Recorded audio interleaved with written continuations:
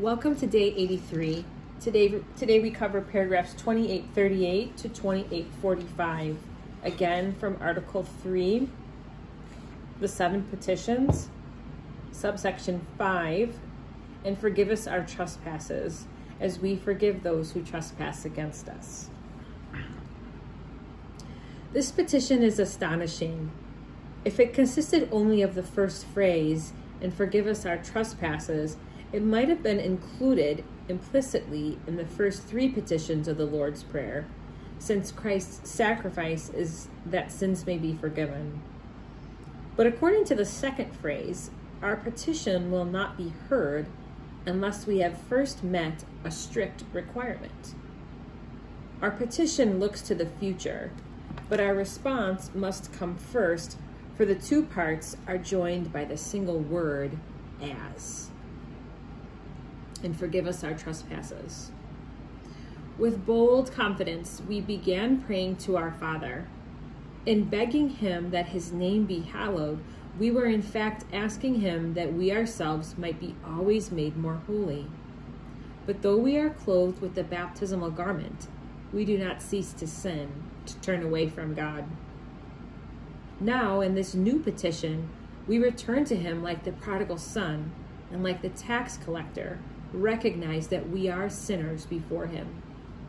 Our petition begins with a confession of our wretchedness and his mercy.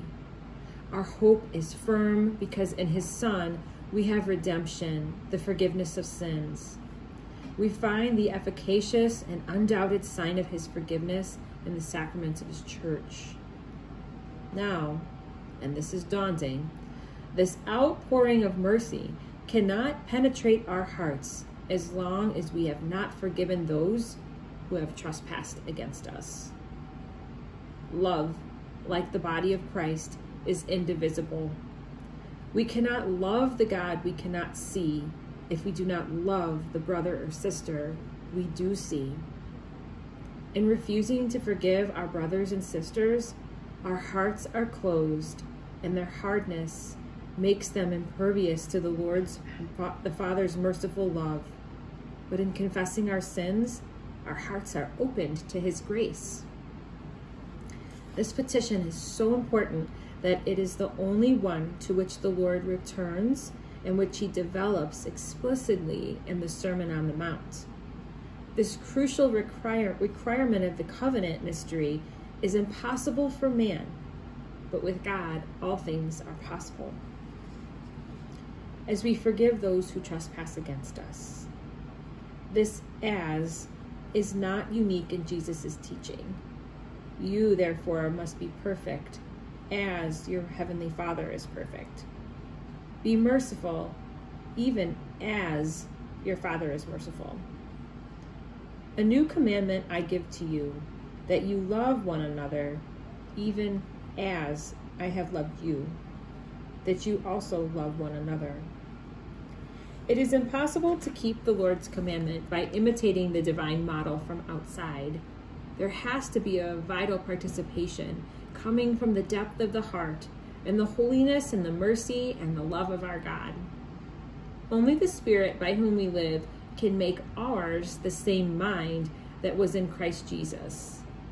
Then the unity of forgiveness becomes possible, and we find ourselves forgiving one another as God in Christ forgave us. Thus the Lord's words on forgiveness, the love that loves to the end, become a living reality. The parable of the merciless first servant, which crowns the Lord's teaching on ecclesial communion, ends with these words: "So also my heavenly Father will do to every one of you if you do not forgive your brother from your heart." It is there, in fact, in the depths of the heart, that everything is bound and loosed. It is not in our power not to feel or to forget an offense, but the heart that offers itself to the Holy Spirit turns injury into compassion and purifies the memory in transforming the hurt into intercession. Christian prayer extends to the forgiveness of enemies, transfiguring the disciple by configuring him to his master. Forgiveness is a high point of Christian prayer. Only hearts attuned to God's compassion can receive the gift of prayer. Forgiveness also bears witness that in our world, love is stronger than sin. The martyrs of yesterday and today bear this witness to Jesus. Forgiveness is the fundamental condition of the reconciliation of the children of God with their Father and of man with one another. There is no limit or measure to this essentially divine forgiveness, whether one speaks of sins, as in Luke, or debts, as in Matthew. We are always debtors. Owe no one anything except to love one another.